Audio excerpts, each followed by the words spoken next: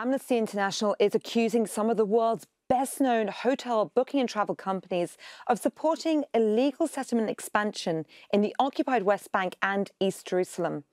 It says Airbnb, Booking.com, Expedia and TripAdvisor are fueling human rights violations against Palestinians by listing hotels and activities in Israeli settlements.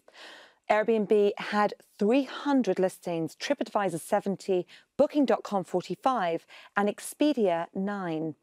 After an investigation by Al Jazeera and Human Rights Watch in November, Airbnb said it would remove the listings in settlements in the occupied West Bank, but not occupied East Jerusalem. Amnesty says many listings aren't honest about where the hotels are, such as one hotel in the Kfar Adumim settlement. Booking.com says it's 25 kilometres from the Dead Sea with panoramic views of the Yehuda Desert, but the website doesn't say it's in an illegal Israeli settlement. Well, the Bedouin village of Khan al-Ahmar is less than 2 kilometres away. Israel's Supreme Court gave the green light for the eviction of all villagers in September.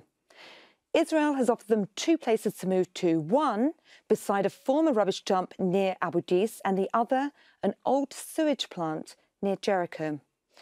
Well, Amnesty International says it's time for these companies to stand up for human rights by withdrawing all of their listings in illegal settlements.